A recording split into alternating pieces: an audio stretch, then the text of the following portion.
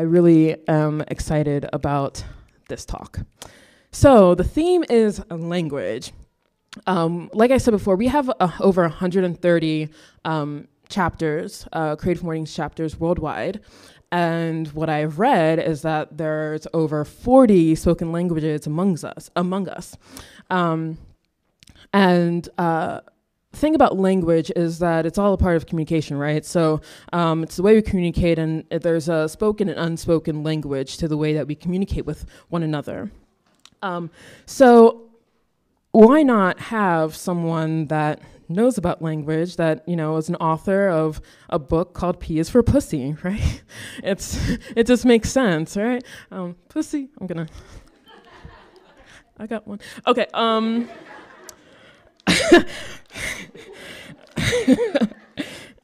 it's true. It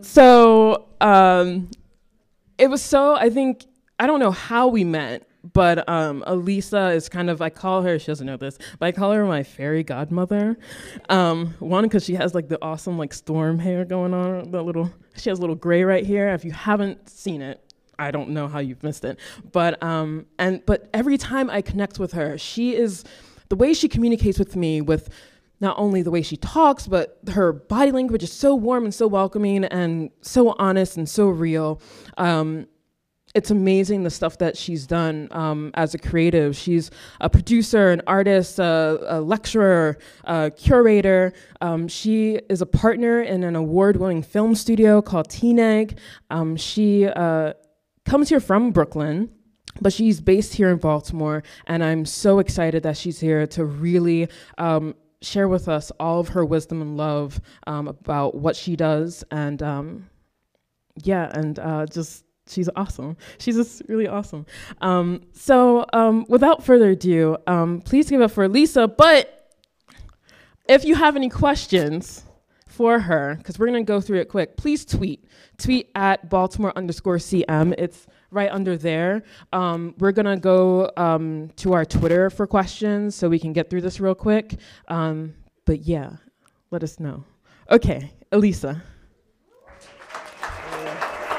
Does that mean? Okay. You got. So this right here? Actually, she does. Oh, I do. I don't know how to use it. The gray hair. Hey, everybody. Thank you guys for coming. I need to say, I don't know how much wisdom I can share. Everybody in the audience, I know quite a few of you already, even though I'm a newbie. I'm only here for a year, but the audience is filled with people that I sweat from afar and from close. So you guys will probably give me a lot more than I'm able to give you, but I'm thankful to Impact Hub and to Creative Mornings for thinking that I have enough to share with you. I hope I can give you a little something, but otherwise, you know, we can have an exchange that makes more sense. Let's see.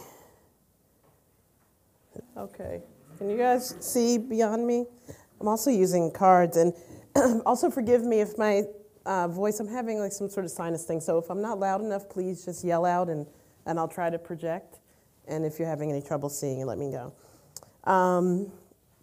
So Olivia said that she wanted to have me come and talk about language, and I guess that was to do with the fact that I wrote a book that sort of played with words and plays with language. What she probably doesn't know is that I am obsessed with words. I really, really love the idea of language, both nonverbal and verbal, and you know, exploring ideas around words. So I'm excited to talk about it. And so the first slide talks about every cultural phenomenon may be studied as communication. And you know, that really speaks to this idea that for me, words and language and lexicons are things that sort of are the impetus for creating new communities and new kinds of you know, tribes and sort of ways of being together. When I was in second grade, maybe first or second grade, I had a birthday party, and a bunch of kids, and in the olden times, birthday parties meant you played records or whatever. And my language in particular was oral. I was very focused on music because we didn't have television. My father was on the radio, so we had like 10,000 records and books in our house. So, that's the place I dwelled, and that's how I shared language with my friends or people that came over. And I remember, the sort of distribution channel of that time was the radio. Everybody just listened on the radio. There wasn't the internet. And I remember the big hit was the song Fire. I don't know if everybody knows Fire by Ohio Play. I know somebody's going to sing it. Fire. Okay. Anyway, I am not. Maybe I'll be able to sing in key with the cold, but otherwise not so much. And so that, so that was the popular tune. So when we broke out the record, all the kids were like, play Fire, play Fire. And I was like, okay, that's cool, but no, we got to play the B-side. Because again, this is, how I communicated. And people were like, no, play Fire. That's the big record. That's what they're playing on the radio. And I was like, yeah, but the B-side's better. And there's like 2 really good songs. Anyway, long story short, I had a tantrum and went to my room for most of the party, much to my mother's extreme embarrassment. And she came in my room and said, what are you doing? You have your friends over. This is ridiculous. And for me, it was such a big deal that they sort of like rebuked my opportunity to share my language with them, right? And that, and then I also felt this like loss of affinity, like they're not B-side people too. Who are these people? These 7-year-olds that listen to the radio. But that was, a big moment for me in sort of like, identity formation and understanding like who I was as a person, that I was kind of a crate digger and I was interested in the obscure. I was interested in the other side. And so began sort of like my general interest. And for me, I wanted to understand what it was that distinguished me and also connected me to my global tribe, my local tribe, even the folks in my house. And so one big thing, I guess if I had to identify something, for me, growing up, we're originally from New York and we moved to DC. My father went to Howard, and DC at that time used to be nicknamed the Chocolate City. And so the black aesthetics of DC, both visually and orally, were really influential in the 70s for me. And so, I guess if I had to go back, I'd go way back, 400 years before, where my ancestors were brought here against their will and kind of created a new culture and a new language across many languages, as everybody here, I'm sure, understands the history of enslaved Africans in America. And we had to communicate across not just countries, because we came from different countries, but tribes and, even within tribes, class and things like that. So language became, obviously critical. And on 2 levels. It was critical for practical purposes. You needed to be able to communicate to each other. You needed to be able to code that communication for safety. And you also needed to be able to talk to each other, to be in love and to take care of each other or fight or whatever you need to do. And what's interesting to me, and I am not a linguist, I'm not a historian, this is all my sort of ideas around language, but to me, when I think about that, and I think about the trajectory of Black people in America, what we've done with language has been something that is necessarily inextricably bound to our place in the country. And I think it's been a gift to American culture, to our culture, and it's multifaceted. So what I have up here is a fugitive slave poster. This is a poster that a slave master would have put up and said, someone's escaped or run away, and I need to find them. And this is taken from, I think, Shane White's book. If you guys haven't ever seen it, it's called Stylin'. It's fantastic. He is actually a historian and an anthropologist. And he talks about how he could get at culture through language, right? So, but not just literal words, also expression and expressivity. And Black expressivity is so interesting to me because, again, our beginnings, we obviously had to use nonverbal language. Everybody uses more nonverbal language than they do verbal language. But under that stress and in those conditions, we were developing a new language. So I love these posters because they tell a lot about the conditions, but they also talk about expressivity. So they'll say, I'm looking for this person, he has this on, he has that on, but they'll also say, he does this thing where he looks directly at you, which was rebellion, right? So and they describe it as this very aggressive person because he looks right in your eyes. So you know that early form of rebellion. Or they would list things like, she does this thing where her eyes go to the side and you see more white than the pupils and blah, blah, blah. And it was a long description to say she was giving you the side eye, basically. and it goes on, and it talks about things like, you know, people moving their neck in a certain way, and you could tell that this person was more defiant, or, and also clothing and, you know, peacocking, taking what I call, you know, remix culture, taking existing garments that were leftovers and repurposing and remixing them, but doing them with like patterns that obviously were reminiscent of things that they brought from home. And in the descriptions, they were saying it's crazy, they don't match, they have these outlandish colors, and they do all of this stuff, and it's these very descriptive and sort of, in a way, unmitigated discussions about expressivity. And so I find it fascinating, even though it was for a sinister purpose, that I, you know, got to sort of think about, like, what were we doing and how were we behaving? You know, there's no real documents that show us what those periods look like in a moving sense.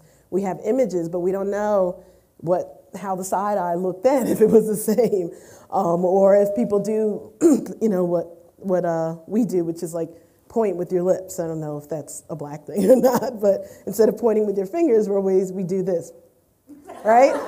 And that's, you know, that's probably something that is about discretion, but also, you know, it may have derived from something even more necessary. So anyway, the idea that our bodies were marked from the beginning of our time here, and that our expressivity was outlawed in every way. Peacocking, walking, dressing a certain way, loving each other in a certain way, marriage, any kind of like familial display, all of these things. But somehow, not only did we retain them, but we flourished in some ways over time without sort of like, you know, traditional supports. And so this is a quote from Mary Baraka. I'm working on a film now about growing up in alternative environments in the 60s and 70s. You can guess what my source material is. And the name of it is, the working title was Children of the Revolution, but I changed it to The Terribles. When I was young, I was really in tune also with the slang. My parents were very young. They were still in college. And I remember particularly guys saying to my father, "Oh man, that's a terrible hat. Oh, that's a terrible outfit." And it meant like, that's a really fly outfit. And even, you know, as a young kid, I was like, why would he say terrible, like of all things? And I, of course, grew to learn that a lot of things that we say are incongruent with the Western meaning. That's bad, that's dope, that's ill, that's sick. Like all of those things are generally in the general lexicon negative language. But I also started to realize how black people, people of color, people that live on the edges or fringes of Western culture embrace how they're maligned or criminalized, and often take back those words and use them in an empowering way. And so they use that language to talk about themselves in opposition, you know, to Western life. So this quote is, "Since there's a good," and I can curse because you curse, right? So I'm good. Okay, "There's a good, we know it's bullshit. Corny as Lawrence Welk on Venus. We will not be that hominy shit. We will be definitely bad as a motherfucker." So that's Amiri Baraka, and it's the intro to this book that I found at one of the subjects' house when we were filming, called In Our Terribleness. And it's a photo book, and it's obviously about not terrible things, but about in our greatness, in our beautifulness. And in general society, the language around blackness and marked bodies in general has been about being ugly, our hair is wrong, our bodies are wrong, and certainly the chosen expressivity and lexicon is wrong, grammar is bad, and blah, blah, blah. So I love looking at and understanding how we have sort of like, recaptured that and talked to ourselves and to the world about specificity and what makes us who we are. And I think as artists and creative and people who make things, I posed the question for this talk, how do we, should we be specific, and will that still appeal to audiences? And, should we try? So spoiler alert, no, I don't think so. I think you should be as specific as possible. I think specificity is what makes everything great. And I think the question I always ask is, what do you lose by becoming less specific? What is it that you lose when you decide to become white as opposed to Irish? What happened to people when they made those decisions? And then what happens to those of us who opt out and decide that it's much more important to be universal? And what is universality? Is it even real? These images, by the way, are Jamel Shabazz, 80s in New York. Again, sort of embracing and making meaning. These images are zoot suits, which are pretty much the 40s equivalent of, what do you call it when you have your pants hanging down? What is it called? Sagging. And it's so funny because, context is everything for language, right? So they have on suits. I think if somebody was wearing a suit of any description at this point, most people would say, oh, that's, appropriate. But context is everything. At this point, wearing baggy pants and particularly wide lapels was really wild. And this was especially made popular by Chicano second generation Mexicans in LA, but also, across kind of rebellious culture. So something else that's interesting about sort of specificity. Specificity to me necessarily means that it's something that's not accessible everywhere. It might be on the fringes. And then it's something that sort of requires, or mainstream requires sanctioning for it to be okay, right? And once that sort of process of sanctioning happens, lots of people would say that's when it's killed. There was an article out that just came out this week, 15 slang words that black people invented that white people killed. I don't know if you guys read that. And I was like, oh my God, I think middle-aged black lady is like what they're also sort of coding and saying as white, because I was like, I think I killed that word too. Like, fleek, I really love that word. I was like, I see. But the idea is that once somebody is, I have a middle schooler, so once I'm saying fleek, she's like, oh my God. And so clearly, because mainstream and because, in the context of these folks, white patriarchy or unchecked capitalism, you can pick your oppressor. Because those things exist, they almost are necessarily in conflict with expression, partly because those forms of expression are criminalized for a reason. It's not just because they are inherently criminal. It's also a way to control, it's also a way to malign, and it's the way that supremacy works, right? So it's interesting to me that a lot of, sort of immigrants or people of color or particularly GLBTQ communities across the world are the sources of new language and new material, but also are maligned, and then once those things sort of become mainstream, they're played back. As my friend says, your drums are played back to you. And so in this instance, at this time, this is Easy Rider, there were lots of people of color that had motorcycle gangs. There were lots of sort of ways to express yourself as a rebel and that sort of thing. And once it's in a film, it's official, it's sanctioned. You're interesting, it's rebellious, they're handsome, everything is appropriate. I've been inserted into it, so now it's okay. But when you apply that language here, it's criminal, it's inappropriate, it's ghetto, it's all those sorts of things.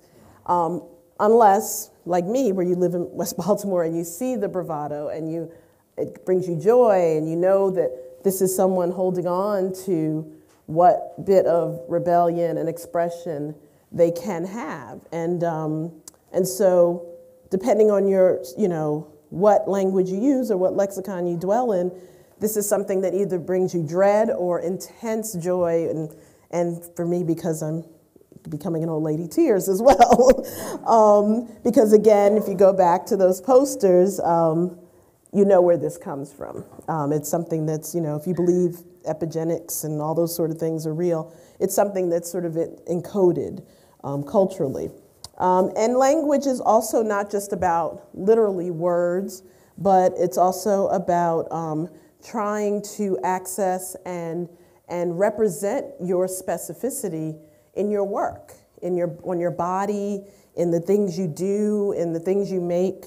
And it's often something that, again, with particular groups, it's something that is maligned. So if women do work that is telling a story that is specifically, very, very specific to our experience, or if someone is queer and they're able to tell something that a lot of people don't have access to, then you are sort of channeled, you end up on the Lifetime Network or whatever happens to those groups. Or, or more importantly, before your work is done, it's mitigated. Okay, oh God, oh, I'm not even close. Okay, sorry, all right. So that mitigation is also sort of violence to the creative process, right? So again, when people say, well, don't you want to think about audience up front?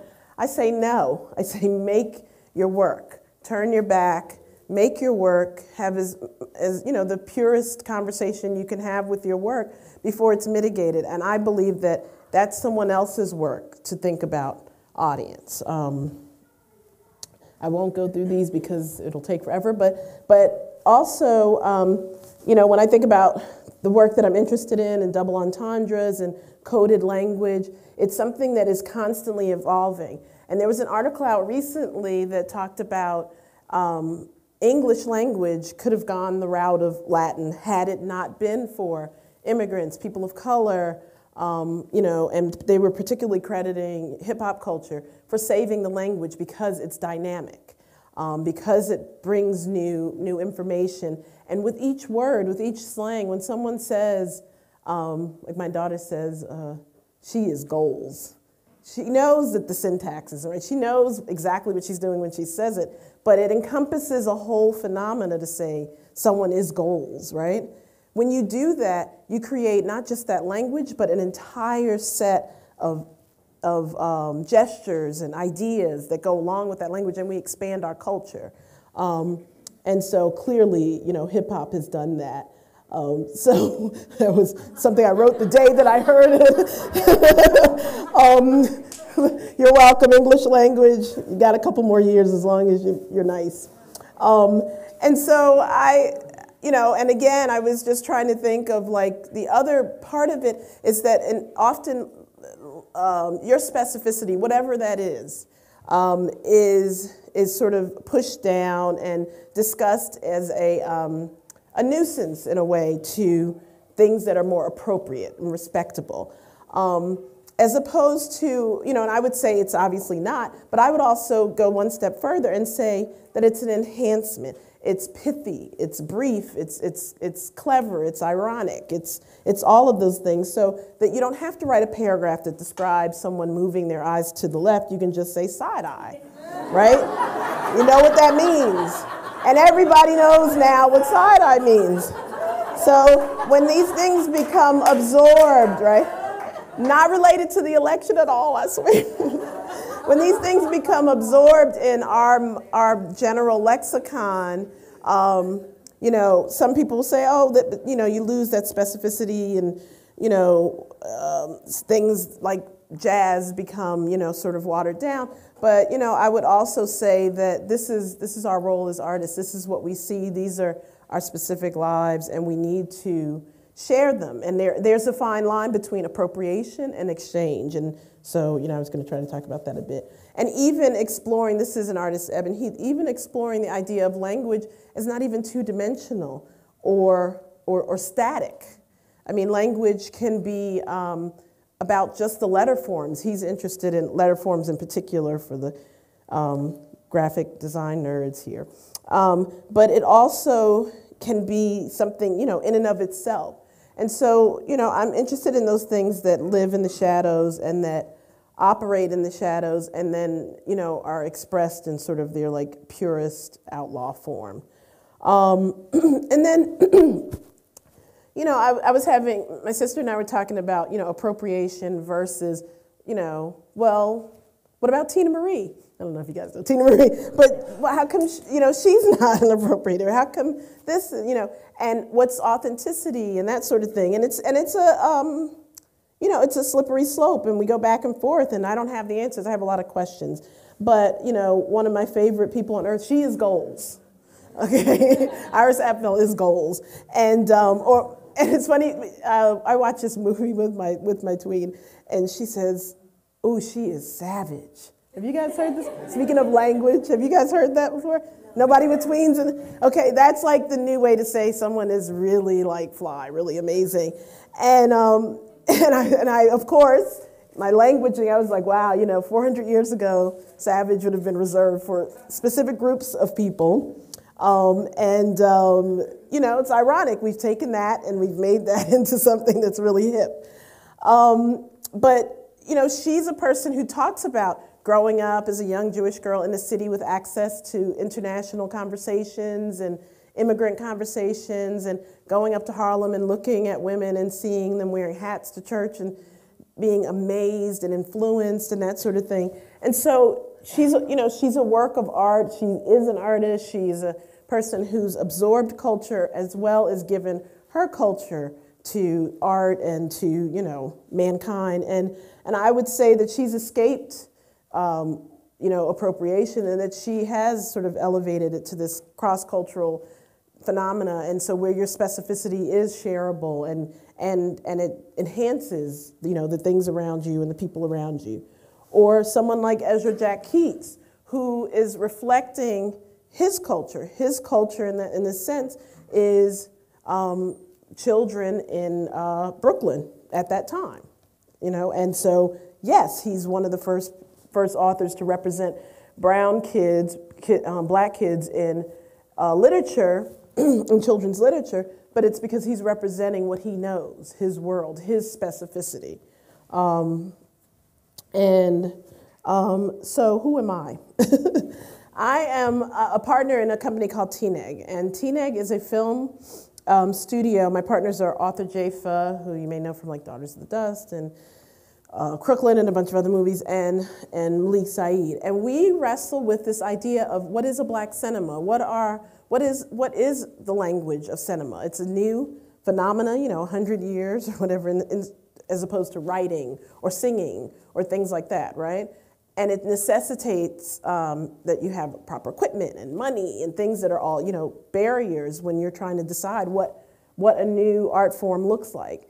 And it also has less space for mistake and experimentation with regard to black people. So these are the kinds of things we wrestle with. And also that there are built-in barriers, like what was calibrated in terms of film when people still used film was not calibrated for dark skin. And so we play with these ideas around how do you subvert all of that?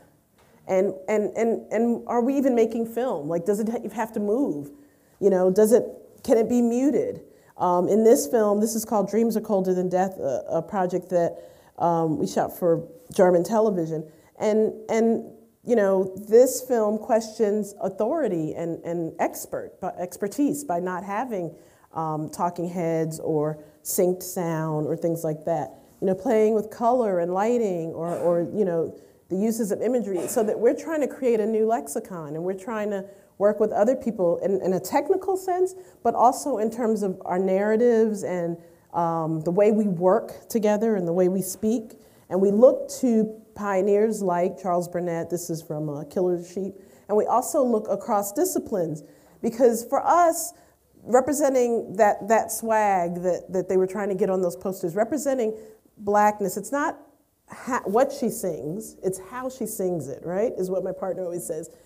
and AJ says all the time, we're always sort of wading through oil looking for gold. I mean, this is our oil, you know, this is our blackness, and our specificity is our oil. And so how do you capture that and re-share that specificity in different medium? Intonation is a hard thing to get at. Do you slow it down? Do you speed it up? You know, how does it work? I also am a curator. This is a piece that the incredible Brad Young did for a project I did called Black Radical in Brooklyn. And really quickly, this is a project that I curated called The Garden Party with Riley Intergenoso and Sean Peters. And I looked at the way that this was at the site of the first free black community at the turn of the century in Brooklyn, 1827. And I looked at, you know, the way that people celebrated, and then tried to sort of bring underpinnings. And people would say, well, what does a black punk band from Kenya have to do with, you know, the 18th century? And obviously, I was helping to try to build a lexicon around contemporized ideas around freedom. Not literal necessarily, but sort of.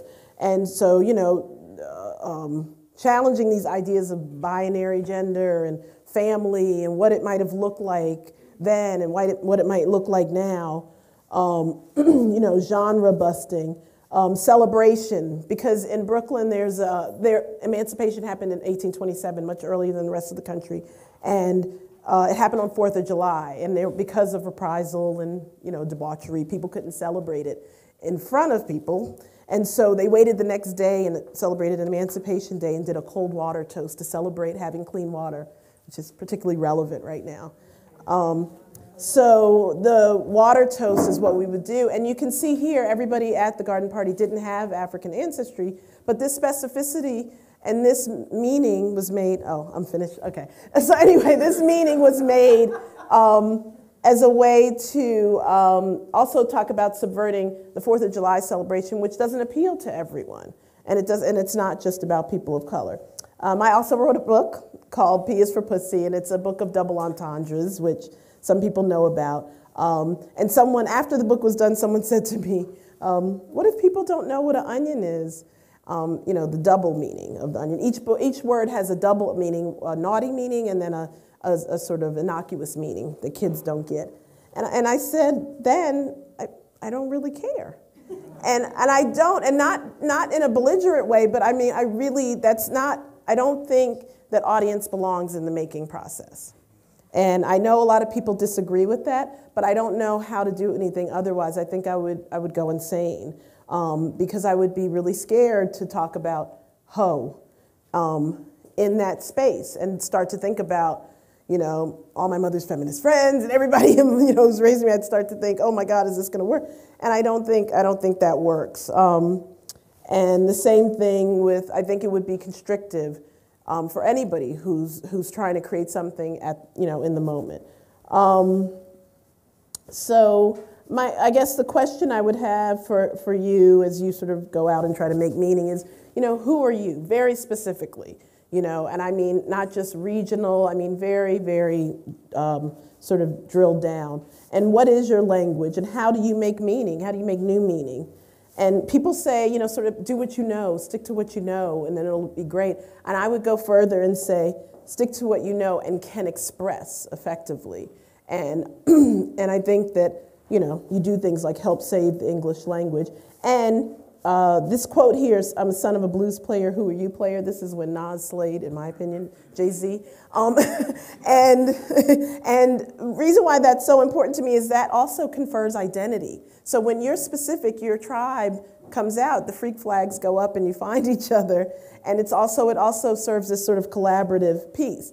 And what happens when you're limited by things like antiquated film or ideas around lighting, and because you're too dark, you make yourself darker, like Baron Claiborne did, or even darker, like Andrew Dossima did. Or what if you have to play around with what is blackness?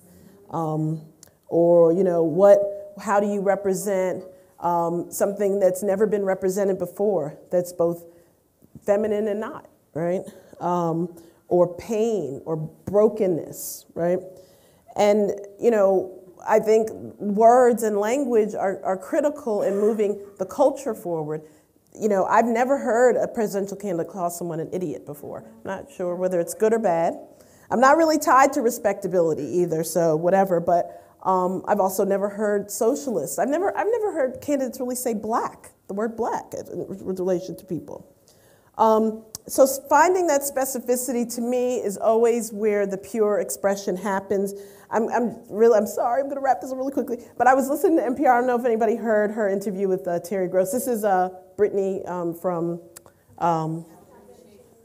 Alabama Shakes. Talk about specificity, growing up in the woods, around boys in particular, biracial, in Alabama. I mean, all these things that, you know, I don't necessarily need access to. And I didn't say earlier, but one of the things about appropriation or oppression is about people feeling they need to see themselves in it. I don't need to know her details. I don't need to speak all the languages to enjoy it. And she said that, and Terry Gross asked her about size, which is really interesting. And she said, well, everybody looked like me. I mean, my mother, my family all looked like me. They were beautiful, so it didn't click. And we have this conversation all the time with my friends, like, when did you become black? It's like, you know, when the gaze happened. So one of the things we do in film is talk about taking that camera off and recording audio separate, because that gaze kind of stands in to the for the white gaze. And so what does that mean? And how can you, so this is again, how do you represent that intonation? You can do things like that. And she said, you know, once she finally did encounter really thin women, she said, okay, y'all do you, I'm gonna do me. And that was it. And I mean, that to me is specificity, and you're back to the audience. Nina Simone from the stage saying, I don't know what y'all playing, but it's not what I'm singing. I mean, that is your back to the audience. You're getting work done. You can worry about audience. I won't go into Walt Whitman's slang. If you can ever Google it, it's fantastic. And essentially, I think when you talk about process, I think reach is a marketing term. That's for a group of people who take what you've created and what you're making and get it to the world. What I think of reach is have you made a heart connection with your tribe or one person or two people? And can you do it, you know, with playing your back to the audience? And I would encourage people to do that. Yeah, sorry. Thank you so much. Thank you so much for being a speaker. She was actually in New York, so she just hustles all the time. So I'm really glad that you're here to give us your lovely talk. We have some questions. Again, if you need to leave, please do so. It's okay. I won't give you side eye. These are questions from people who are here? Yes. But they're on in the Twitter, computer. right? Okay. I want to make sure that I talk to people, the humans that are here before. Isn't that amazing how technology works? Okay, but I'm saying those, it's here. Yeah. Those people are here. Okay, yeah. Cool. Sorry. Fairy godmother, everyone. So we're gonna do probably like maybe 3 questions, probably one from the audience, but I definitely want to get some of these out. So one of them. Actually, let's do an audience question first. Yeah. You can't see these. Okay, I can see you want your glasses. Yeah. Does anyone have a question, a dying question in the audience? Did everyone use Twitter and is amazing? But you're amazing if you want to speak here too. I prefer to talk to you. Lee Heineman, hello. Thank you so much, Elissa. So I don't know if you read this. I recently read an interview with the girl who first coined the word fleek. Yeah. She's like a high school student, yeah. And she said that she gave the world a word and has yet to receive anything back. And so I'm wondering if you have an idea of what an adequate payment would be for giving the world the word fleek. It's immeasurable. It's somewhere up there with oy vey. It's funny, I was just talking about this as well because it depends. I think people's intention, right? That people calibrate their feelings about appropriation or whatever based on that, right? So I've heard, or I remember reading something in the New York Times with not Chuck Berry. And he talked about how the Rolling Stones and Eric Clapton and everybody always said him and black music unabashedly inspired us. We're not going to pretend like that's not the case. They were very open and honest about it and gave a lot of deference. And he was like, yeah, that's great. Just write me a check, right? But the thing is that there is no amount that's adequate for his imprint, right? And so this is why I think people get salty because appropriation feels bad. It feels dirty. That Miley Cyrus twerking thing felt mean, and it felt without a source. So when something is a word or an idea, it has all of this other stuff. It has a whole people that go with it. And so I think that's down to honest cultural exchange. That's really the payment. If we're making work in a collaborative way and we're honoring and we're not feeling like we have to interject ourselves into cultures that are specific to someone else, we can just enjoy each other and appreciate it. I mean, one of my favorite films and relatable film for some reason is like Frances Ha. And I don't need to understand her experience. I mean, the love letter to New York part of it I get, but there's a lot of relatable pieces. I don't have to get all of them to enjoy it. That's sort of I think it's something that's sometimes part and parcel of domination or patriarchy, or I don't know where it all comes from, but that not only do I need to know, but I also need to see myself, or I need to co-opt it. So I think the more as society, as we sort of adapt things and have a sort of respectful collaboration, cultural collaboration, she won't feel that way. She'll know my life matters, and so I have an abundance of things to give. I mean, that's sort of a place that Native Americans started. That's a place where we started, and it went horribly wrong. And so that's a right that I think, as cultural groups that are working together, that we have to work on. I don't completely know, but I don't think it's literal money, though that doesn't hurt.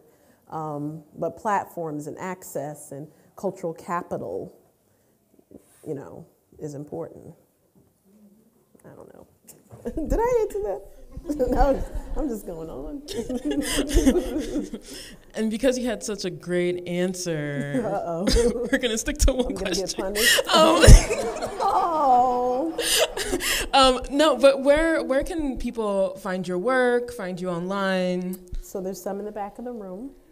For P is for Pussy, the book. What else? We're gonna be on the other side with the books. Okay. But online also, social media. Nowthis.com has a couple of our films. We have something coming out in 2 months, about 2 months. And then, do you know your social media? I don't know how. She's on Instagram. I just got on. No, I'm not on that one. I just got on the Twitter. Yes, you are. No, Sonny put me on it, but I don't know how to use it. Okay, but you are on it. Shh, don't say that. Okay, sorry. Okay, I'm on she's on Instagram. She's on Instagram. Hit me on Instagram. Yeah, hit her up on Instagram. That's how we. Hit me up, that's how we say it. Hit her up on Instagram.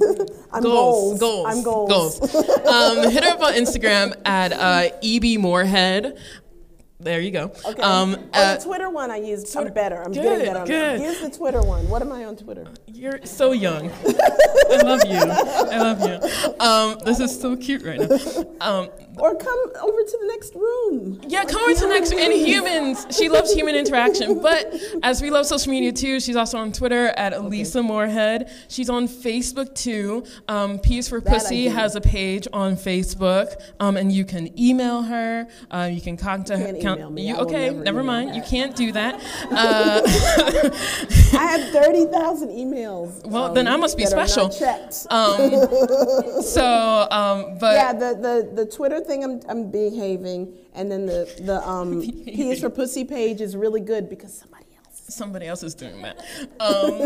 Was I supposed to say that out loud? I guess. Maybe. I don't know. Okay. I don't know We can admit that. And she's here. She's in Baltimore, and she's Very always much about. So she loves your interactions, your face-to-face interactions. Again, Peas for Pussy. The books are out on sale out there, and she can sign them. Oh yeah, if you want me to. So yeah, let's move over there. Thank you guys so much again for staying late.